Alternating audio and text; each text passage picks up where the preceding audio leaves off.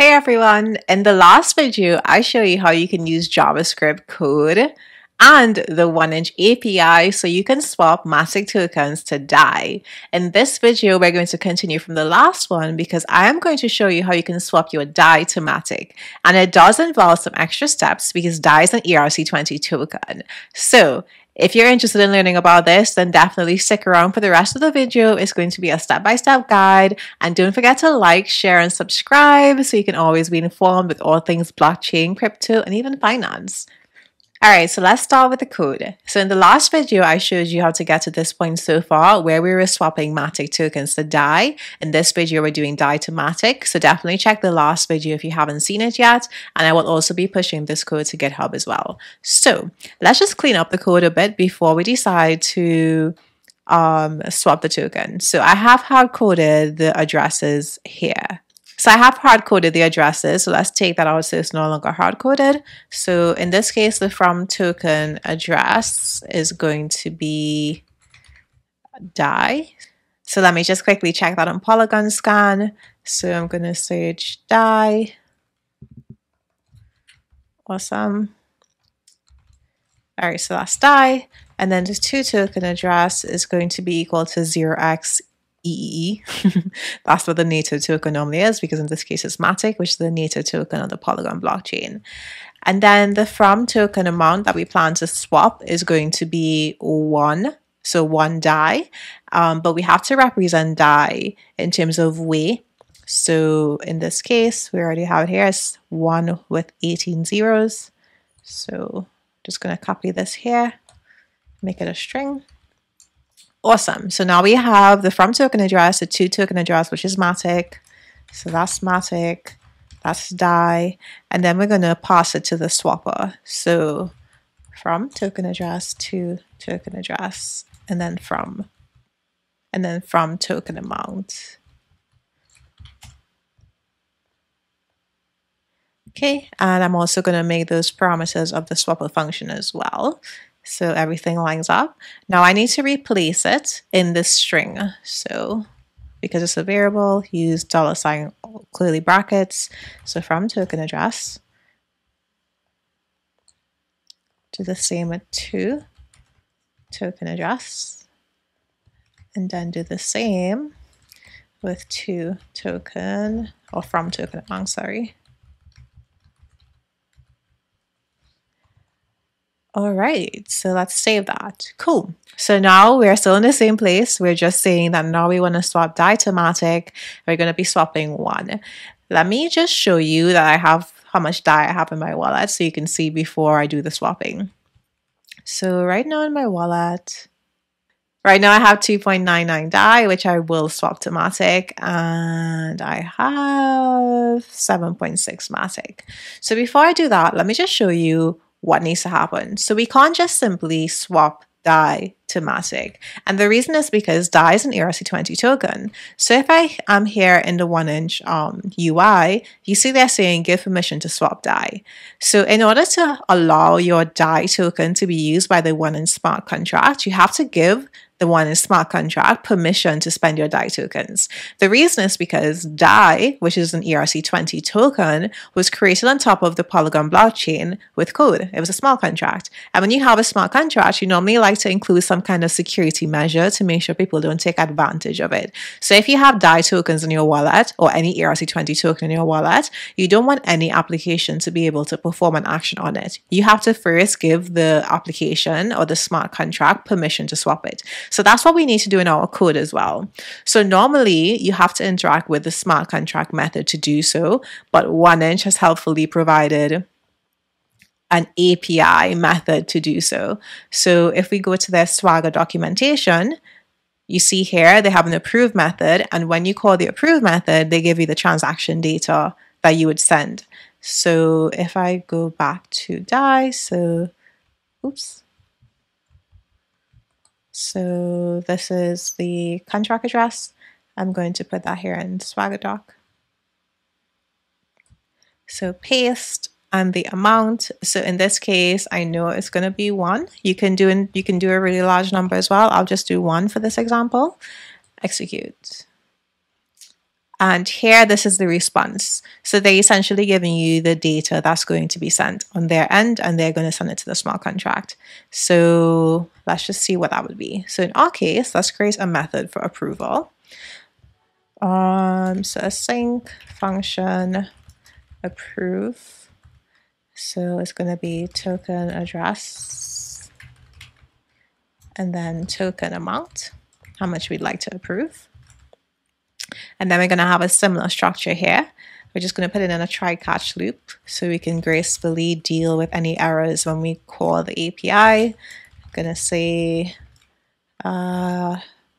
could not approve token. Cool. And what we're going to try is we're going to try to get information from the API method. So if we just copy this for now, this is a method. I mean, yeah, this is the API call that we have to do. It's very important that you use this kind of quotation if you want to supply a variable. So the variable I'm going to supply is the token address and then the token amount. Awesome. All right, awesome. And that's going to give me a response. So for testing, I'm just going to say console log response. Oops, response. And I'm going to test that. So I'm going to test it in, let's test it in a swapper method. So we're going to say if from token address is not equal to Matic, because you know with Matic it does need approval. So if it's not equal to Matic, then I need to approve it. So from token address and from token amount.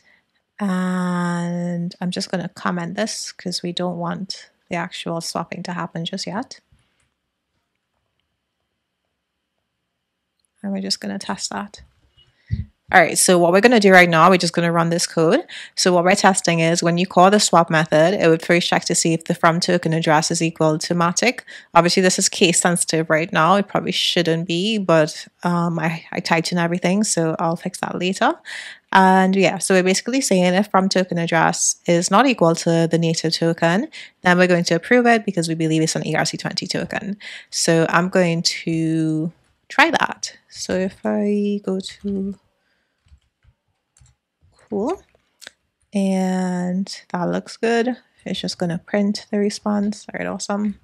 So node swap.js.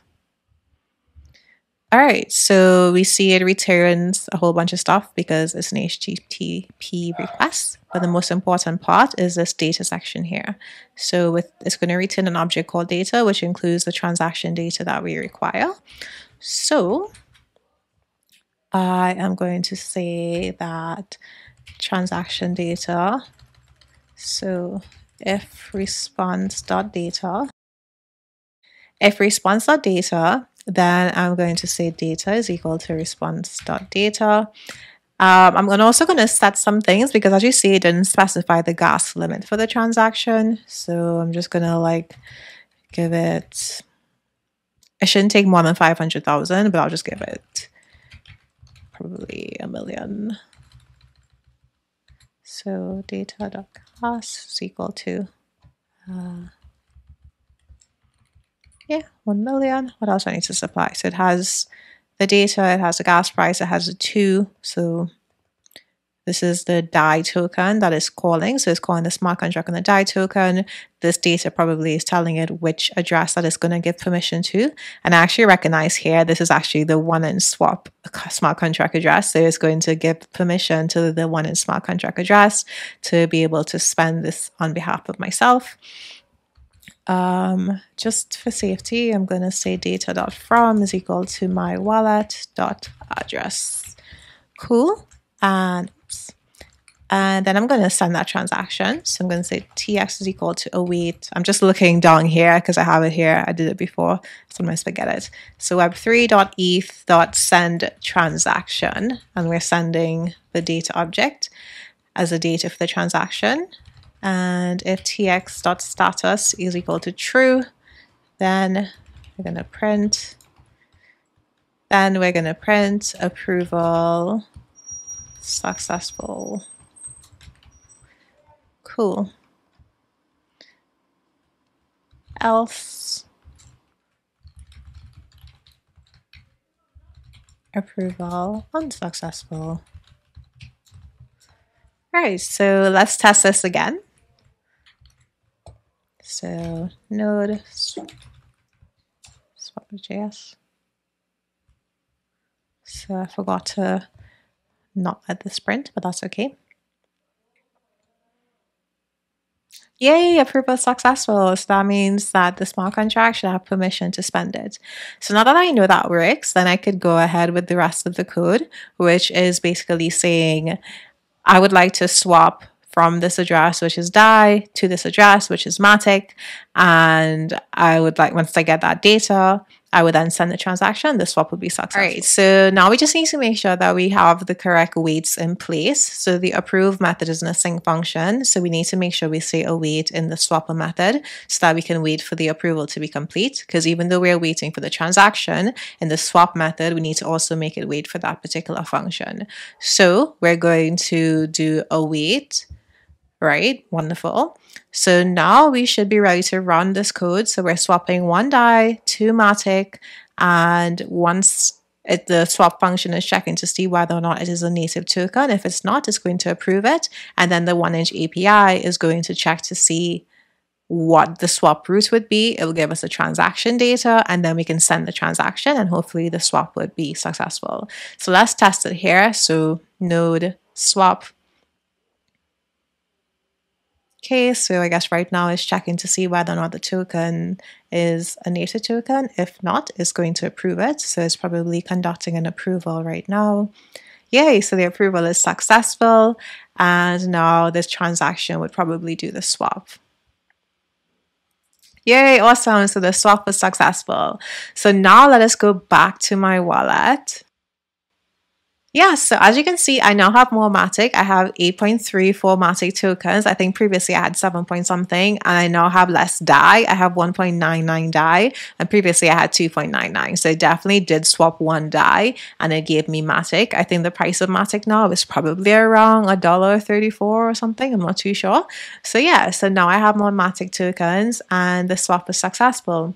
So now you know how you can swap your tokens using the 1inch API as well as JavaScript. And you not only learned how to swap DAI to Matic, but essentially any ERC20 tokens to any other token. So I hope you found this video helpful. Feel free to watch it over again to make sure you understand all the steps required. I will post this code to Bitbucket. Don't forget to share this video, like, comment, and let me know what else you'd like to see. See you in the next one. Bye.